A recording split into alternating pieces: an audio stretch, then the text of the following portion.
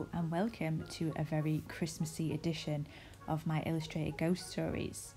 Today's festive tale is set at Bramshill House in Hampshire.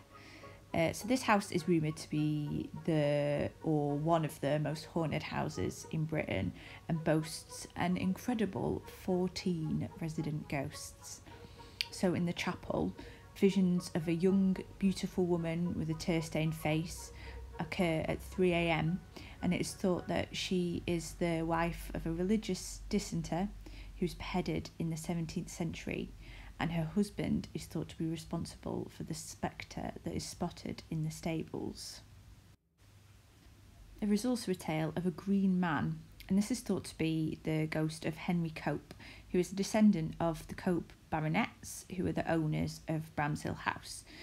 The ghost is so named after its green attire, and in life Henry was well known for his eccentricity of wearing green, painting his apartment green, and even his penchant for insisting on eating green food.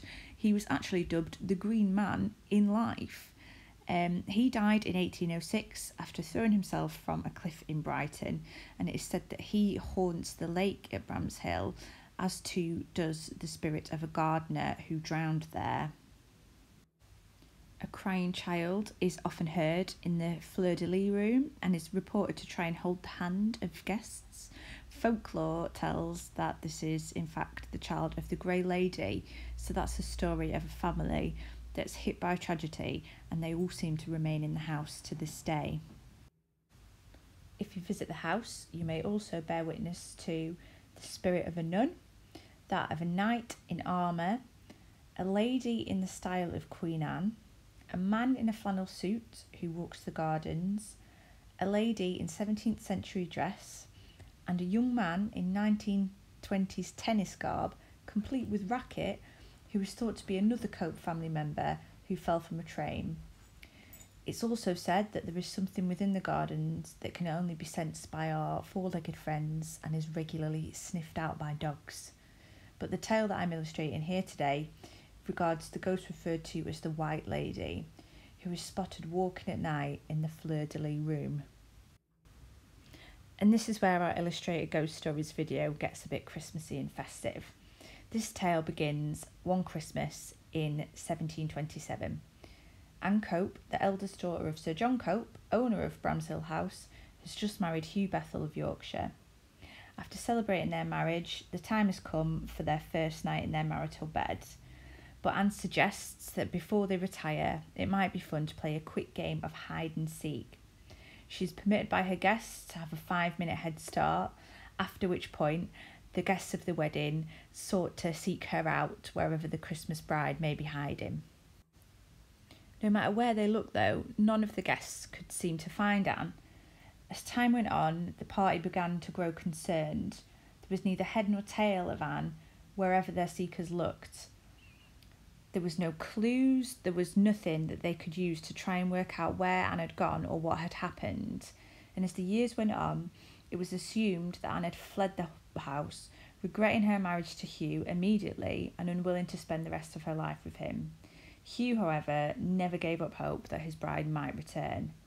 And one night, 50 years after that faithful Christmas day, while searching for clues about the house, as he often did, Sir Hugh tapped on an oak panel in the attic, which revealed to him a previously unseen secret door. Through the door he found a large wooden chest. Inside the chest, upon opening it, lay the answer to the mystery that he sought, but also a very grisly sight, because within the chest lay the skeletal remains of a bride in her wedding gown, still clutching her bouquet of mistletoe, and on the inside of the lid were the scratches where the poor bride had tried to resist her tragic fate. Anne's spirit is said to walk the fleur-de-lis room in her bridal gown, whilst the 14th ghost of Bramshill House is said to be that of an aged grey-haired man, spotted looking through a window at where the oak chest stands today, and is thought to be Anne's mourning groom Hugh, who unknowingly spent so many years so close to his poor tragic bride. Now, this story was hugely popular in the 18th century as a ghost story to tell at Christmas time. This tradition enjoyed huge popularity in the Victorian age, where during the long, cold winter nights, folk and families would gather around fireplaces for warmth, and in a group, in the dark, at this time of year, would naturally start to tell each other stories.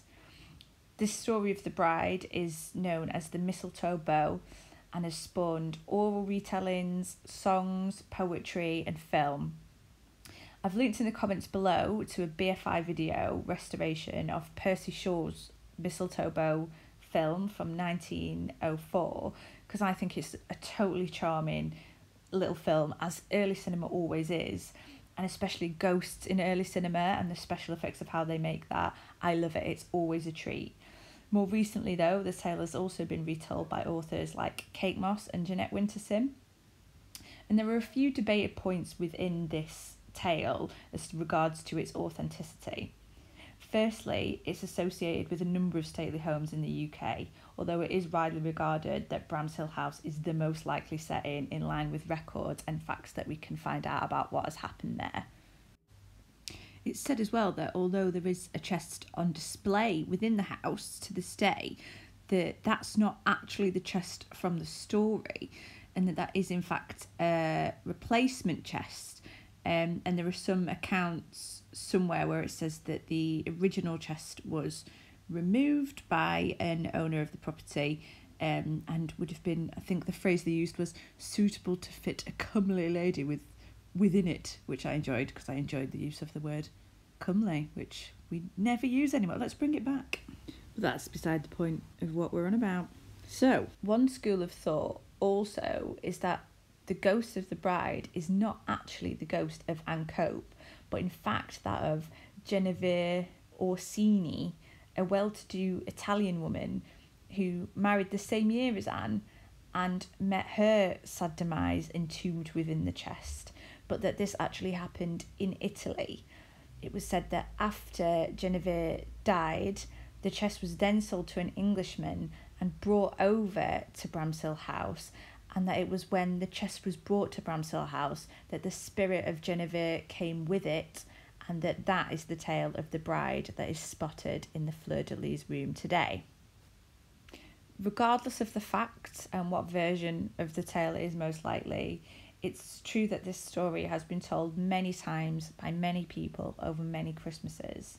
And I, for one, would love the return of the tradition of telling Christmas ghost stories. I don't know if you've guessed this about me, but I quite enjoy Christmas ghost stories and ghost stories in general. And I hope that by making these videos, I can contribute a little bit to the idea that this might be a tradition that can return and that we can all be part of and all enjoy at Christmas time.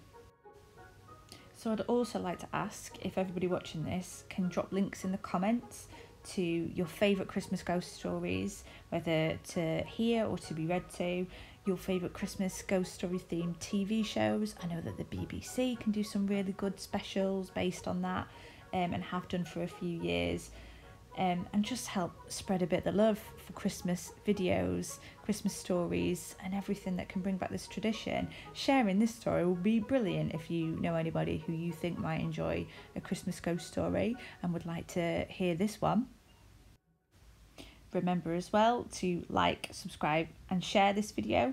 And my next Illustrated Ghost Stories video is going to be released a bit earlier than usual, and that's so that it's available in time for Christmas Eve, so that it's ready for you to grab a mulled wine, get cosy and enjoy a very special illustrated Christmas ghost story. Thank you so much for coming and listening to my story today, and thank you as always for your views, likes and subscribes, and just your general support for my little ghost story telling project. I hope that it's helped you to feel suitably festive, and I hope that you're going to join me here again next time. Alright, thank you, bye.